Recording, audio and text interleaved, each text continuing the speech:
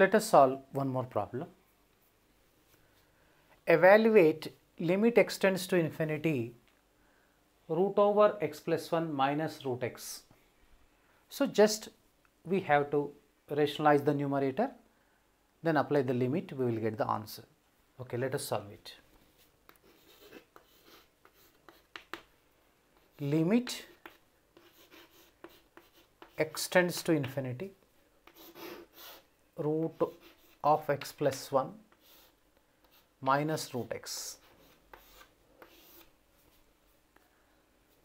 So, multiply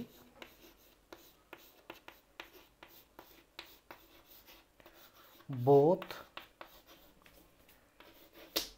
numerator and denominator with root of x plus 1 plus root x. So, now this equal to limit extends to infinity root of x plus 1 minus root x by 1 for our convenience multiplied by root of x plus 1 plus root x divided by root of x plus 1 plus root x. So, now how to simplify the numerator? Just observe, the numerator will be in the form of a minus b into a plus b. So, that means if you just assign root of x plus 1 by a, root x by b, so that we have a minus b into a plus b. Easily you can expect the value that will be in the form of a square minus b square. So, let it be simplified using a plus b into a minus b. So, let us simplify.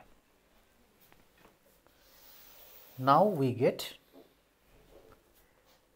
limit extends to infinity. Now, the numerator can be written root of x plus 1 whole square minus root x whole square. So, now divided by root of x plus 1 plus root x. That means, root of x plus 1 plus root x multiplied by 1, we get root of x plus 1 plus root x. Am I correct? So, now this can be simplified. Limit extends to infinity x plus 1 minus x by, okay. So, now root of x plus 1 plus root x. So, here x gets cancelled. This can be written limit x tends to infinity 1 by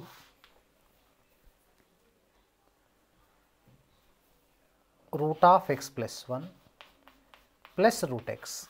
Here just observe the denominator. We need to take out root x common. So, that means from this root let us take x common first. Limit x tends to infinity 1 by root of, take x common, we get 1 plus 1 by x. Am I correct? Plus root x. So, next step we get like this, very interesting step. So, limit x tends to infinity 1 by root x times root of 1 plus 1 by x plus root x. Okay. You can check. Next, this root x can be taken out. So, we have limit x tends to infinity 1 by root x is common, we have root of 1 plus 1 by x plus 1. See here, very interesting the phenomena we have to remember, that is, as x tends to infinity, that implies even 1 by x or 1 by root x or 1 by x square also tends to 0.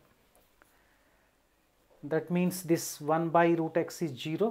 You can write 1 by root x is 0 by root of 1 plus 0 plus 1. So, what is the value of root of 1 plus 0? Yes, 1. So, now 0 by 1 plus 1. So, what will be the next value? 0 by 2. So, 0 by something is always 0. So, required limit is 0.